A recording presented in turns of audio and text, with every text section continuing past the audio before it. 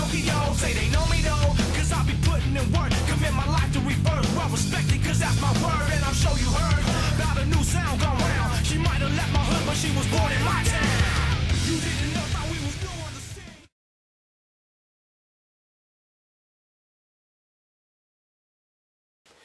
Hey everybody, it's K9 with ETS Tactical and Survival.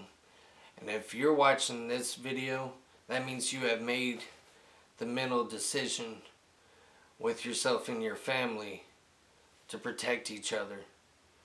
Or as the head of the household, to protect your family and property.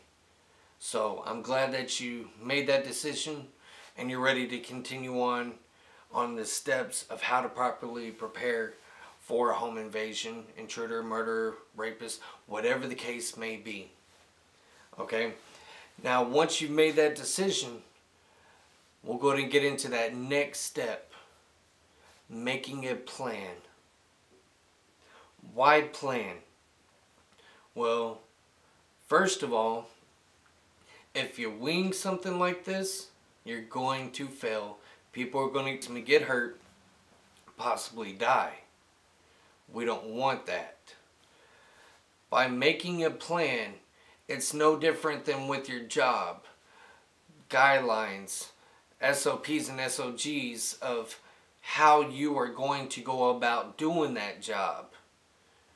So that way you get the same end result each time. It's no different with this. You're going to make a plan. So everybody's on the same page, regardless of what the situation is. Now, one thing you need to consider before making a plan of action if the intruder's already in the house is look into your different methods of prevention. Now, not everybody has money to go out and get a big fancy alarm system where somebody monitors it all the time.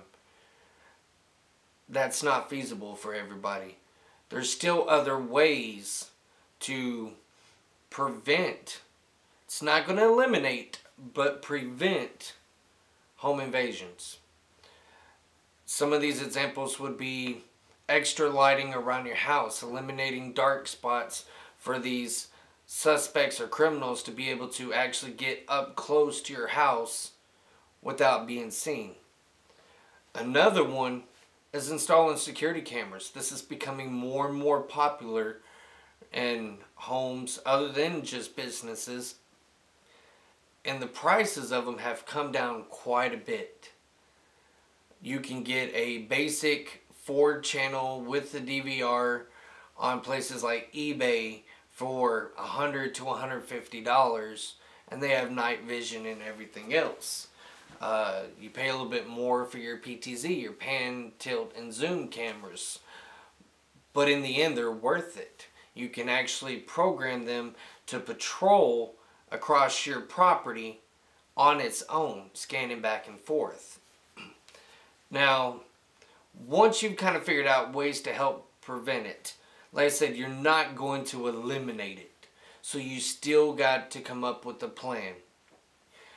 Once you have your ultimate goal and your concept of what your purpose is, the first thing you need to do is find out what your local laws are. Your local, your state, and your federal laws. Because it serves no purpose if you've protected your family for that moment, but you're sitting in prison. Or you've got such a major lawsuit on you, you lose everything in the end, and it would have been cheaper just to let the person take all your belongings. So learn your laws. If you do it properly, you're also going to have more help from your local law enforcement. You're going to be on the right side of the law. Talk to your local law enforcement. Talk to attorneys and say, hey, I'm deciding to do home self-defense to protect my loved ones. Can you tell me what the laws are so that way I'm protected by the law, I can protect my family, and not become a criminal just like the person that invaded my home. So, again, please learn your laws. Now, it's in the Constitution. It's our God-given right to protect our family. So nothing will change that. Now, the next step is to actually make your plan. Now, when you do this, the first thing you need to do is put it down on paper. Why? Because when you're faced with a high intense situation, your adrenaline shoots through the roof. You get tunnel vision. Your motor skills start failing. It's a proven fact. And without continuous proper training, it's going to happen every single time. Okay? By you writing it down, you know exactly what to do each time you practice and you prepare for this. If you just go winging it and off your mind, you're not going to follow the same concept every single time. You're going to get off track, and in the end, you're not going to efficiently protect your family and face this particular intruder or home invader. Now, once you've decided, okay, I'm going to make a plan, set a day for the whole family to be around. The reason why I say the whole family is because everybody with the mental and physical capacity has to be on the same page. If not, when that situation happens, it is going to be a giant mess and people are going to get hurt and killed. If you're all on the same page, you're all working together, and you can get to that ultimate goal. Now, when you sit down with them, remove any distractions. No TV, turn off your cell phones. You can live without that for an hour or 2 hours or however long it takes you to really get into this plan. Because in the end, your life is a lot more important than a TV show or a text conversation or a game on your cell phone. Remove all your distractions. Make this your priority for that short period of time that you're planning. Okay? Now, just because you wrote it down does not mean it's etched in stone. You can always make alterations over time. Now, again, the whole reason why you want your family to be on the same page is it's like a machine with a lot of gears inside. If one of those gears or two of those gears, however many, are not in sync with that main gear, you cannot have a machine work. It's going to fall apart. It's going to become worse. But if all the gears are synced perfect together, they're clean, they're oiled, everything runs smoothly and exactly how you expect it to work. It's no different. Having your family all on the same page is going to allow you to move quick, proficient, and one concept to always remember is time is life. Every second that ticks by is a moment of life you can't get back. Same thing when you're facing somebody that's in your home. You're not always going to be in bed. You could be at work, your wife at home, cleaning house, and somebody breaks in there. Or you could be all together watching your family favorite TV show, your family favorite, and somebody break in. Okay? You need to all be on the same page. I cannot stress that enough. Alright? If you've got a member of your family that's not on point with it, not in agreement, have them watch the news. Every single newscast that I see, some houses got burglarized. So, have them all work together. You're a family. You're one. Work that way. Plan that way. Prepare that way. And practice that way. Okay? Now, as you're making these plans, what I recommend is a minimum of 3 plans. 3 different plans. The reason why is because no burglar is the same. No invasion or break-in is the same. And even though it may start off going just as you had planned, it will alter. It will change. So you need those other plans, plan B, plan C, or however many you can come up with, so that way if things get off track, okay, well this is plan B, let's go from there, and still have a chance to survive. The more plans, the more options you have, the greater percentage of a chance you have to properly protecting your family and surviving. Okay? Now it's up to you on how detailed you want this plan. You can do it generic, or you can get really in-depth to locations and everything else, which is what I recommend. Now,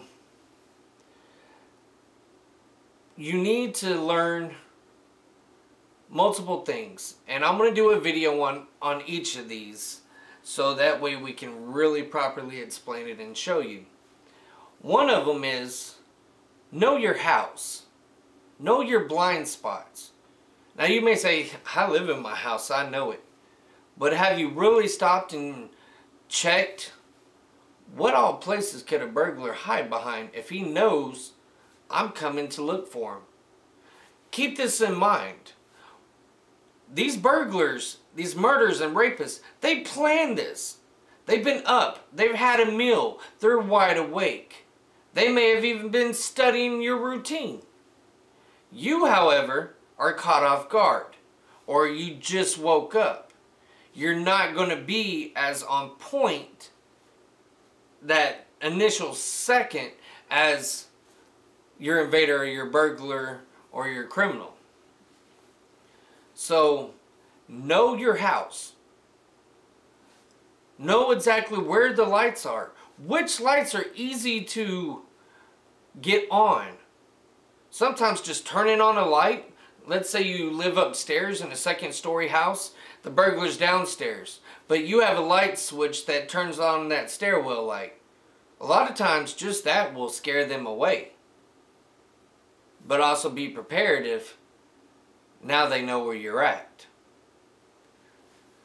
Know every nook and cranny of your house. Not only where they can hide, but if you get into a conflict with them, a confrontation, you are able to do cover and concealment. And we'll do a video on the difference between the two. Okay? So, know your house. Choose a safe room. Again, we'll do a video on each of these. A safe room. What you feel is a safe and practical retreat or cover spot in your house. If, let's say, one of the kids' bedrooms, good sturdy room, a possible exit through a window or such, the door can be locked. Those are all things you want to look at for a safe house.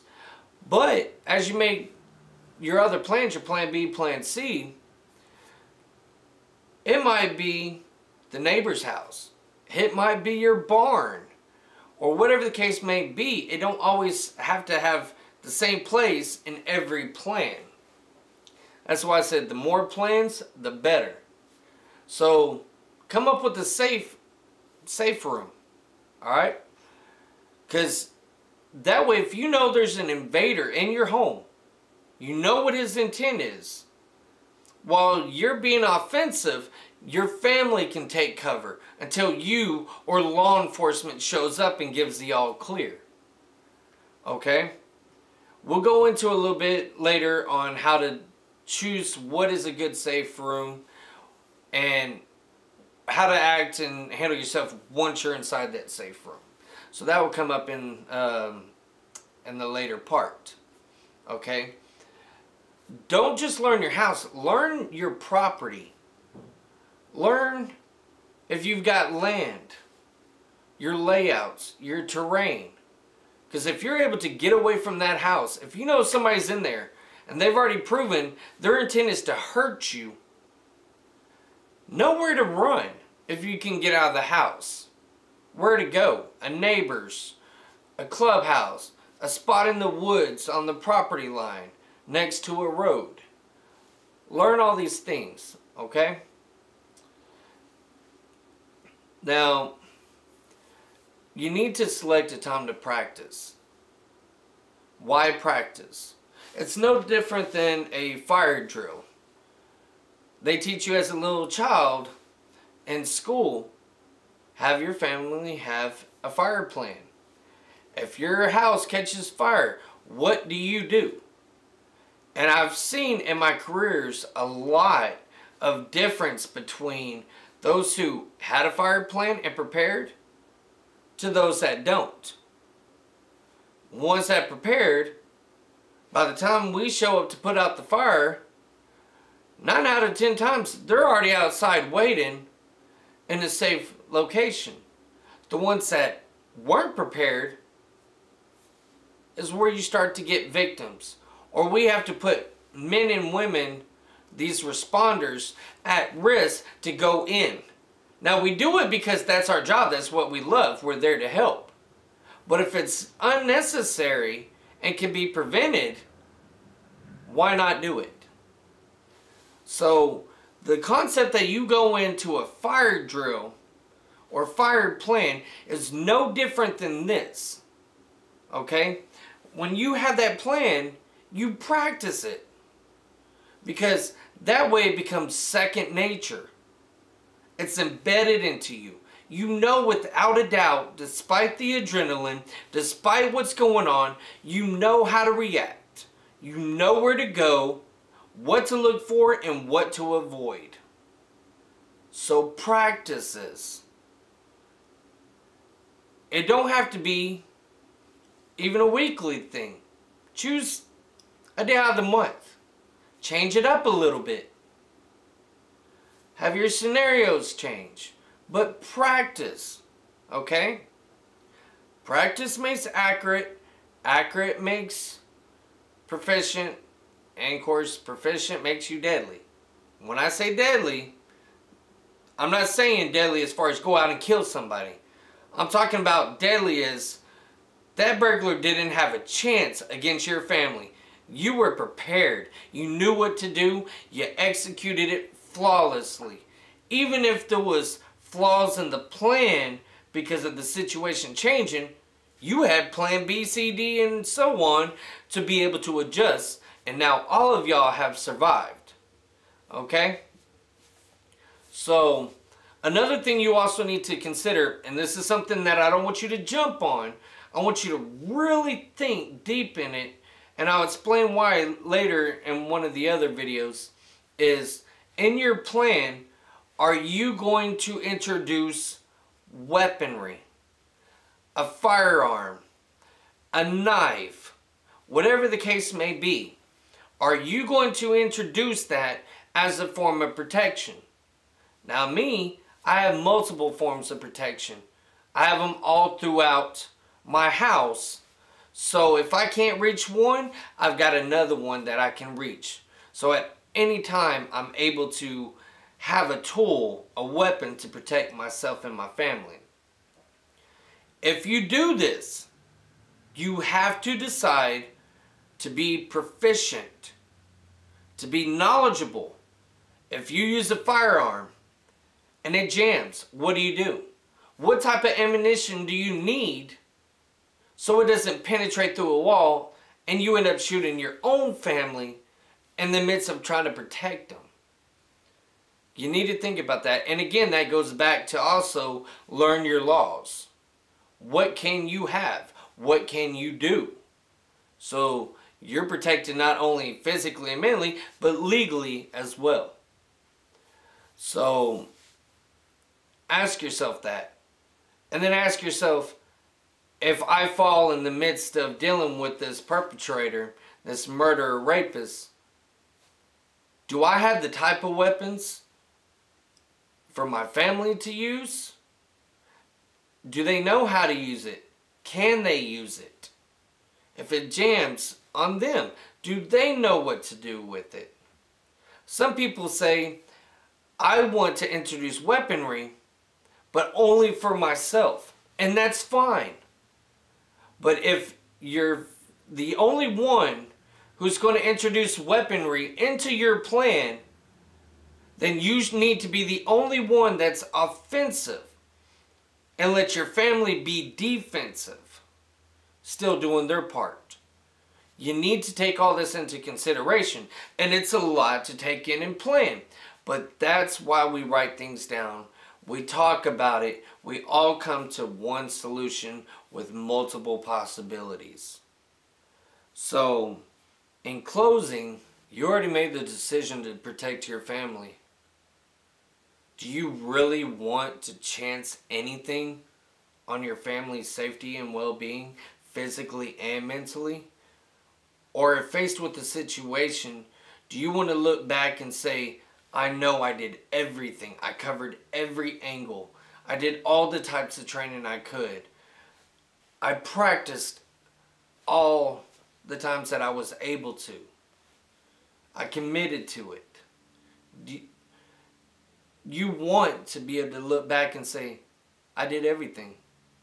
Even if somebody might fall victim, at least you know you gave it your all. Dealing with crime, intruders, emotions, combat. Combat don't have to be just for military and law enforcement. If that person's coming at you with a gun or knife, after they've tried to rob your house, now they're coming after you, that's a form of combat. It's not always pretty. That's where getting your mind right in the beginning stage comes into effect. I hope this helps you. I'm making a plan. Again, if you need any help with anything, write me, let me know. I'll do what I can to help you out. The next step that we're going to do is actually breaking down the different sections of that plan. So the first thing we're going to talk about is how to actually devise a plan, the examples, get a little bit more in depth. And then after that, we'll start going into a little bit more of the fun preparation stuff. So, I hope to see you in the next videos. I appreciate you staying with me this long. And as always, stay safe, be smart, and God bless. See you on the next one.